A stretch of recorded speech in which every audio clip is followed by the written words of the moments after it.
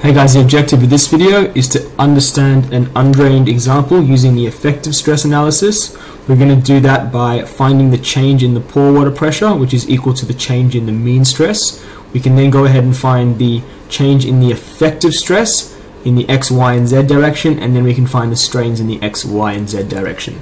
So as you can see, it's the exact same example we did before. We had all of the stresses equaling 100 kPa, and then they're increased and decreased at in different directions. So the first thing we need to do is, because we're doing an effective stress analysis, we're going to have to find the effective stress changes. But to first do that, we're going to have to find the change in the pore water pressure. Now, because when we have an undrained case, so we're doing, once again, we've done total stress, we're doing effective stress now, and we're going to get the same answer. When we're doing an undrained case, we mentioned that all the stress is felt by the pore water pressure. We get excess pore water pressure because all the applied stress is felt by the water. So we can say that the mean stress, the mean volume stress, is equal to the change in the pore water pressure, which is just simply a third of change in total stress X plus change in total stress Y plus change in total stress Z. Now we know from before that change in total stress X is 100, and went from 100 to 80, so it's minus 20. Change in Y went from 100 to 110, so it's plus 10. And change in Z went from 100 to 120, so it changed by 20, which means we can find our change in pore water pressure, which would be 1/3 outside of minus 20 plus 10 plus 20, which would just equal 10 on 3. So that would be our change in pore water pressure. Now we can find our change in effective stress, because we know that effective stress equals total stress minus pore water pressure. And I've just put change outside the front of all these values. So this one would equal the change in X, we found to be minus 20. So this would be minus 20, and the change in pore water pressure is minus 10 on 3. So this would give us a value of minus 70 on 3. We could find change in the Y direction. So this would be change in Y, which is 10. So 10 minus 10 on 3. And this would equal 20 on 3. Change in effective stress in the Z direction would be 20 minus 10 on 3, which equals 50 on 3. So we have all our values now for the effective change in stresses, which is different to the total change in stresses.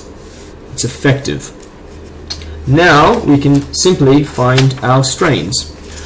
So for an effective stress analysis, the strain in the X direction is given by the formula change in effective stress minus V dash over outside of change in Y of effective stress plus change in Z of effective stress, and this is all divided by E dash. So we'll notice the difference between a effective analysis and a total analysis. We're now using V dash and E dash as opposed to VU and EU, which was for undrained. This sample is undrained, but we're doing an effective stress analysis.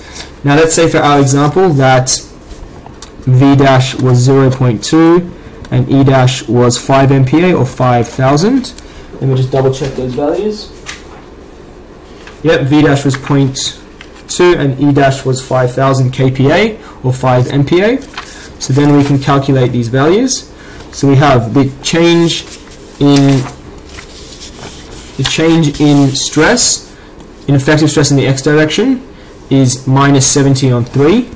So minus 70 on 3 minus V dash from our question is 0.2.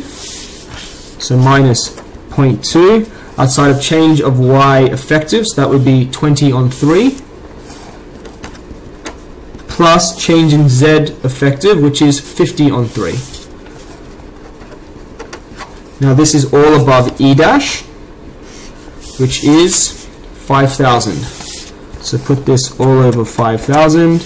We would get an answer of minus 0.0056, which was the exact same answer we got for the previous video for a total stress analysis. In the previous video, we found that the strain in the X direction was minus 0.0056, and we've just found that using an effective stress analysis we get the exact same answer.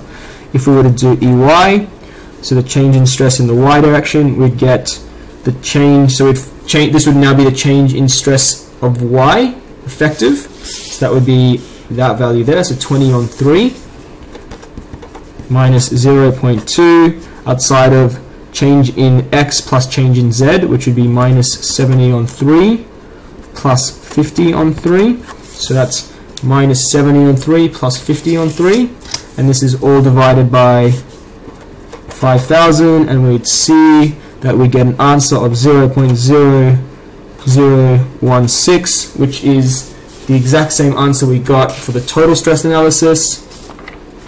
And then we could finally find the strain in the z direction, which would be the change in effective stress in the z direction, which is 50 on 3 minus 0.2 outside of the stress in the x and the y, so minus 70 on 3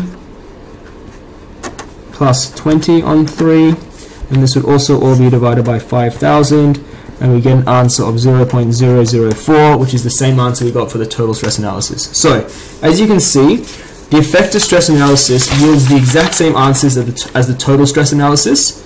So this is we're looking at the effective. The effective stress analysis for this video yields the exact same answers as the total stress analysis. The main difference though is just the process, and a big difference is that we're using the parameters V' and E', which are the effective stress, not VU and EU, which is for undrained. Okay, so once again, both these analyses, both these methods, the total stress and the effective stress, will give you the exact same answer. Just recognize the different way of doing it. In the next video, we're going to be looking at the formulas for a drained case. We've only been undrained so far, but in the next video, we're going to be doing undrained. Hope that helps, guys.